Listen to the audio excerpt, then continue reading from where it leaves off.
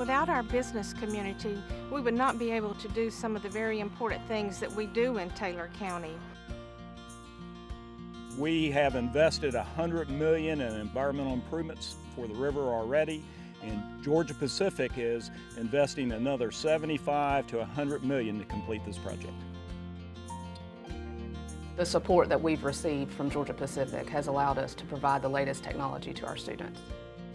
Georgia Pacific put this project in place in order to meet those standards and return the ecosystem back to its healthy, living, breathing self. I'm Erin Underwood, and I'm an environmental engineer at Georgia Pacific. I'm Chet Thompson, Georgia Pacific Fenholloway Project Leader, and we are Georgia Pacific.